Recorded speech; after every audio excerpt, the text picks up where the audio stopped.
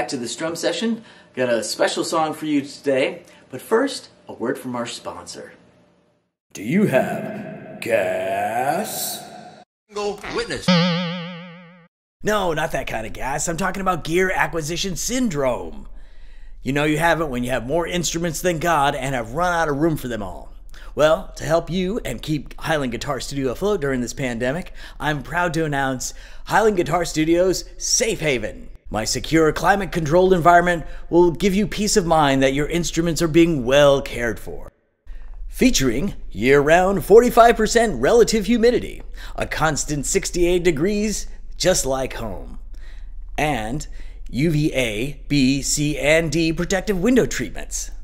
To keep them sounding great, I'll make sure that they're polished, tuned, and played daily. I'll even replace the strings as needed with your favorite brand, free of charge. Heck, I even have story time for the little ones. A told B and B told C. I'll meet you at the top of the coconut. Vladimir, please respect other people's spaces. Keep your strings to yourself. So, if you're a Florida snowbird, on a working from anywhere tour, or entangled in a messy divorce, Highland Guitar Studio's Safe Haven is for you.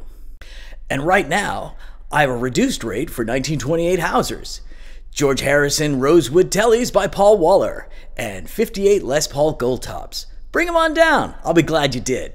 Clients waive any and all claims to royalties earned by sounds created by contracted instruments in the event that they are used in recordings entering the Billboard charts or similar, and in all legal fees incurred by either party will be paid by said gasser. In the unlikely event of death of clients using the divorcee contingency plan, instruments will become property of Why Not Media, LLC in perpetuity, not a real service.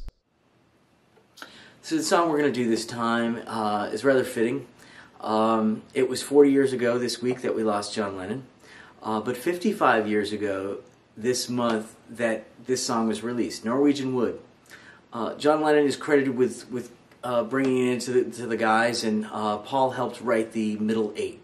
It's a part I'll explain in a little bit, but it features something that maybe you haven't encountered just yet, and that's what we call compound time. As you can see by the breakdown that I have here, we have 4/4 time. Now each beat is usually marked by a quarter note. And then each beat could be broken down into two parts, and we count those parts as 1 and 2 and so forth. But with 6/8 time, this is a little bit different. First of all, it's what we call a compound meter, meaning that each beat is going to break down into 3 parts.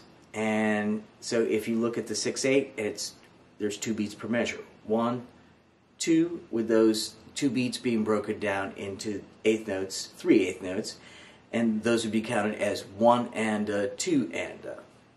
Now before your head totally explodes, hold on. So the 6/8 time, this is how you can usually determine what a compound meter is and how many beats per measure. There's a little trick. So if the bottom number of your time signature is an 8, and the top number is divisible by 3, oh, sorry, a little math. It's okay. Then you're in compound meter. All right? So 3 into 6 is 2, right? And so naturally we have 2 beats. So those 2 beats are going to break down into 3 parts, and we would count those as 1 and 2 and. And if you've done your homework with your different rhythms, these would be triplets, and you would count them as such. You can count it as 1, 2, 3, 4, 5, 6, but sometimes it's better to count it as 1 and 2 and. Let's break it down a little more. So as you see here, we have the basic strum pattern. You can count 1, 2, 3, 4, 5, 6, 1, 2, 3, 4, 5, 6, and use all downstrokes. And that's fine. In fact, in some of the measures that we're going to do when we play it, you'll play a straight up, straight eighths, rather eighths in a triplet fashion. So it'll be all downstrokes. 1, 2, 3, 4, 5, 6. But other times, you might want to break down that second and fifth count and do a down up strum. So you get 1, 2, and 3, 4, 5, and 6. 1, 2, and 3, 4, 5, and 6. All right. Give that some practice. Just play through the different chords. You might even start with one chord just to get your hand going in the right direction. So here we have the verse. You'll be happy to know that this only has 2 parts. A lot like many songs. That's all you need. You know, doesn't get too complicated other than the rhythm. All right, that's basically the teachable moment in this whole song. So what I have here, you can see the rhythm. We have 2 measures of D, and then the next measure, even though there's no D written there, it's just understood that you keep playing the D until you're given a new chord. So the first beat of that 3rd measure is going to be the D, and then it's going to be the C add 9, G over B, and then the D, right? And we finish it off with another D. And you'll play this 2 times before you move to the next section. So this would be a little bit like this. 1, 2, and 3, 4, 5, and 6. 1, 2, 3, 4, 5, and 6. 1, 2, 3, 4, 5, 6. 1, 2, 3, 4, 5, and 6. You should know also that it's used as the intro and the instrumental part that comes in the middle of the song. You'll hear on the video that I play that melody part that's on the top. I have this great 12 string that you're going to hear, and I worked out a way to play, I think it's George's part over the top, and I just was able to sneak it in there. But you'll see my chord, or your chords rather, in the inset, and you're going to be playing something like this. Moving on to the middle 8. All right, now the middle 8 can sometimes be called a bridge. In this song, I don't think it's really a bridge, because if it's a bridge, then generally it's bridging 2 parts, right? And you see it once. But this middle 8 comes back a couple of times. So, do you call it an interlude? Okay.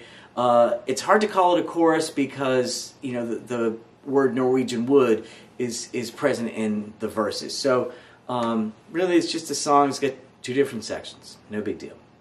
And like some of my other favorite Beatles songs, While My Guitar Gently Weeps, it goes from D major to D minor.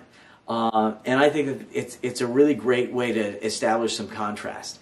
So going through, it doesn't have a repeat. It's just the 4 bars, rather 8 bars, and it goes a little bit like this.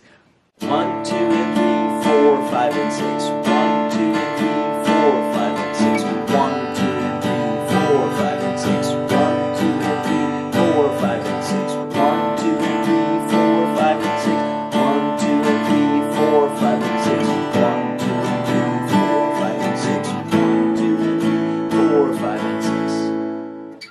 Work that out. There's a little trick, and maybe I should have mentioned this before with the other section. Because this is a YouTube video, there's a little tool that you can use. If you look down below and you see the little gearbox, you can slow back the speed to 3/4. So as you're learning to get the chords and get the changes, that's going to be able to slow me down. You'll be amazed at how well it holds the pitch. It doesn't slow it down like a record, which is what this was originally released on. It keeps the pitch, but just slows it down. It's really amazing. I don't know who the developer is, but they need an award for something like that. But give it a try, until you get the chords, to all come together.